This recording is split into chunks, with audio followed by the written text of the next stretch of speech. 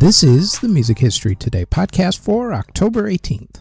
On today's show, Zack leaves Rage, the Stone Roses reunite, and Al Green becomes born again by a traumatic event. First up, though, on this date in 1922, the BBC, British Broadcasting Company, was founded.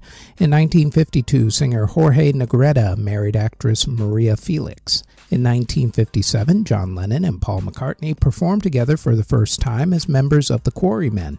In 1961, the movie musical West Side Story premiered. In 1962, Tony Sheridan and the Beat Brothers recorded their song Let's Dance. In 1966, the Jimi Hendrix Experience played their first gig, which was at the Novelty in Evro. In 1967, the Disney animated musical film The Jungle Book opened in movie theaters. In 1969, the Jackson 5 debuted on television on the show Hollywood Palace, and Rod Stewart joined the group The Faces, which was the new version of the Small Faces after lead singer Steve Marriott left the original Small Faces group to form the group Humble Pie. Get all that? Good. In 1974, Al Green was attacked in his bathtub when a woman poured hot water on him and then killed herself.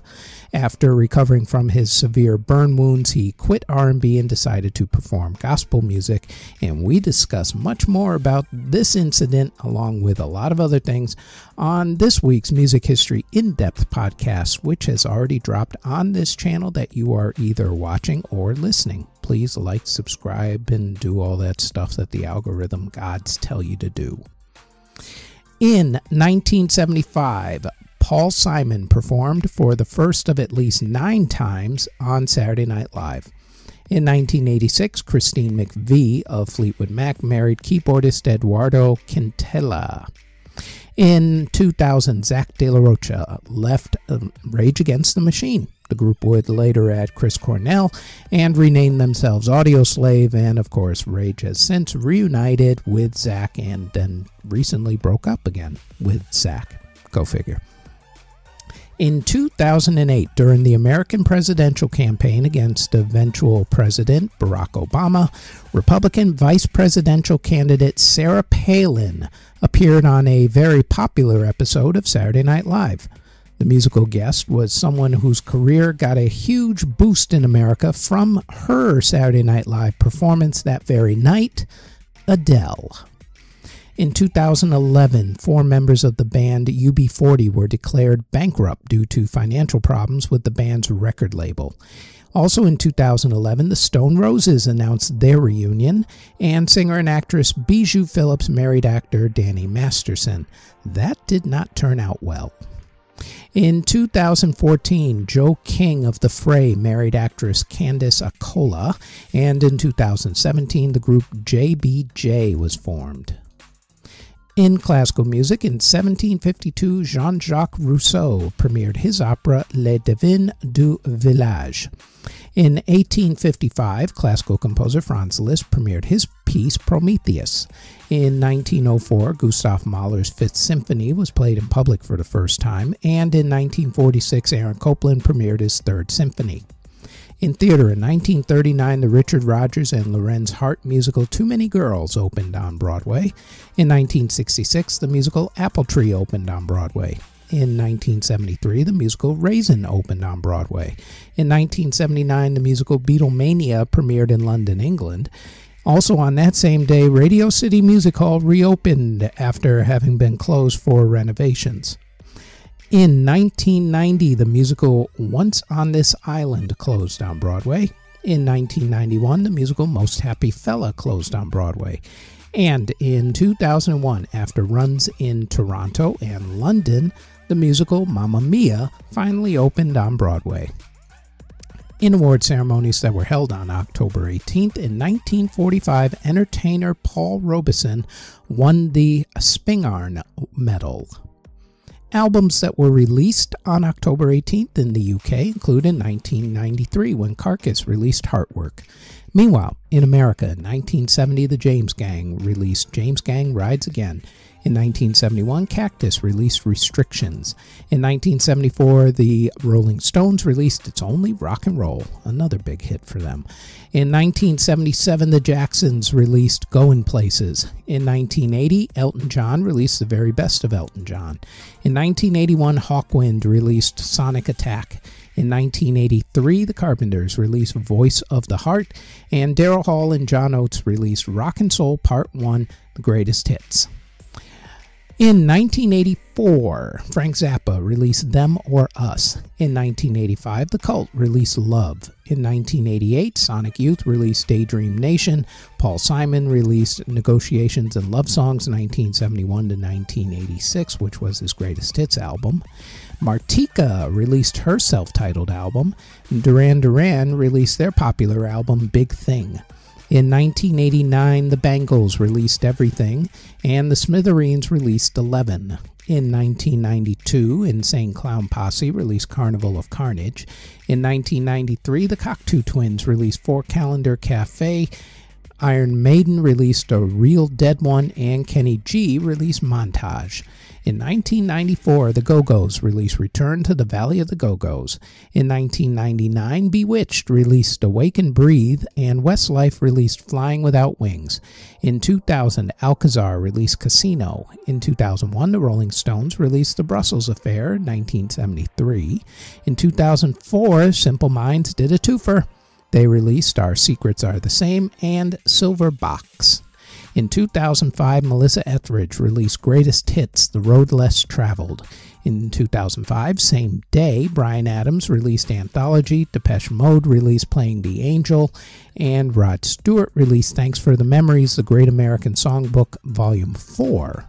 Also on that same day, Stevie Wonder released A Time to Love, and Supertramp released Retrospectacle, the Supertramp Anthology. In 2010, Huey Lewis and the News released Soulsville, and Queen released the Singles Collection Volume 4. In 2011, Jane's Addiction released The Great Escape Artist, and Chris Isaak released Beyond the Sun. And in 2013, Polisa released Shulamith. Singles that were released in the UK on October 18th included 1968 when Jimi Hendrix released All Along the Watchtower, and in 1975, Paul McCartney and Wings released Letting Go in the UK. Meanwhile, in America, in 1969, Creedence Clearwater Revival did a twofer. They released Down on the Corner and Fortunate Son. In 1977, Rush released Closer to the Heart. In 1980, the Ramones released I Want to Be Sedated. In 1982, Michael Jackson and Paul McCartney released The Girl Is Mine. In 1984, Bryan Adams released Run to You. In 1990, CNC Music Factory released Gonna Make You Sweat, Everybody Dance Now. In 1994, the Eagles released Get Over It. And in 1999, the Counting Crows released Hangin' Around. Before we go any further, we'd like to tell you that there is now a Music History In-Depth podcast where we go more in-depth on a few of the events that happen in music history for that particular week. The Music History In-Depth podcast runs every Tuesday on YouTube or wherever you get your podcasts from, as does our Music Halls of Fame podcast, which talks about a member of the Rock and Roll Hall of Fame along with other Music Halls of Fame, museums, and walks of fame. The Music Halls of Fame podcast drops every Thursday and can also be found on YouTube or wherever you get your podcasts. Now, back to this podcast. Artists who were born on October 18th include Rock and Roll Hall of Famer Chuck Berry, whose life and career we discuss on this week's Music History In-Depth podcast, which has already dropped on this channel. Please like, subscribe, and all that other sort of fun stuff. Also celebrating birthdays on this date, singer-songwriter Neo, jazz bassist Esperanza Spalding, singer and actor Zac Efron, Billy Cox, who performed with Jimi Hendrix, rapper Baby Bash, composer Baldassare Galuppi, Peter Svensson of the Cardigans, trumpet player Wynton Marsalis, singer Laura Nero, Gary Richtgraff of REO Speedwagon, Joe Egan of Steelers Wheels, Russ Giguri of The Association, Ronnie Bright of The Coasters, songwriter Cynthia Weil, Dennis Dufert of Girl School, country music singer Riley Green, and singer Andrew Garcia.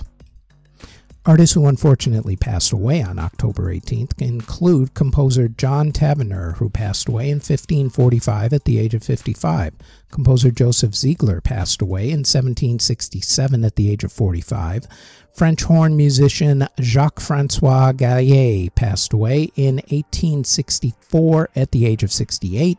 Songwriter Eben Rexford passed away in 1916 at the age of 68. Pianist Victor Ullmann was killed during the Holocaust at Auschwitz concentration camp in 1944 at the age of 46.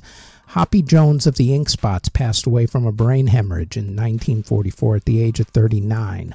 Composer Federico Gerdes passed away in 1953 at the age of 80. The band leader for the BBC show Radio Rhythm Club, Mr. Harry Perry, passed away in 1956 at the age of 44.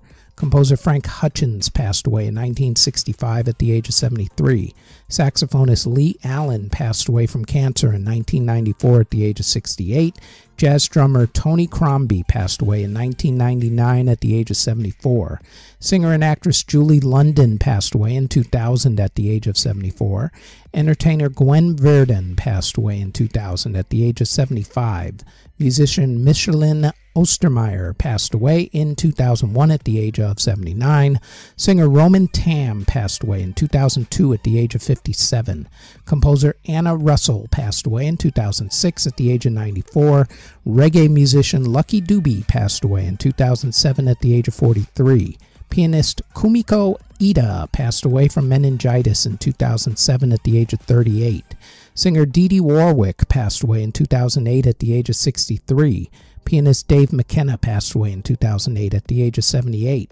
Saxophonist Marion Brown passed away in 2010 at the age of 79. Saxophonist David Ware passed away in 2012 at the age of 62. Pianist Bora Bergman passed away in 2012 at the age of 85. Rockabilly guitarist Roland Janes passed away in 2013 at the age of 80.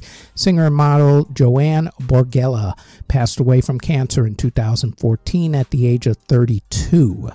Pianist Randolph Hokanson passed away in 2018 at the age of 103. Guitarist Ayub Bachchu of the group LRB passed away in 2018 at the age of 56. Opera singer Edita Gruberova passed away in 2021 at the age of 74. And singer-songwriter Robert Gordon passed away in 2022 at the age of 75. Next on the Music History Today podcast, it is October 19th, when in 1973, Bob Marley and the Wailers released the protest song, Get Up, Stand Up.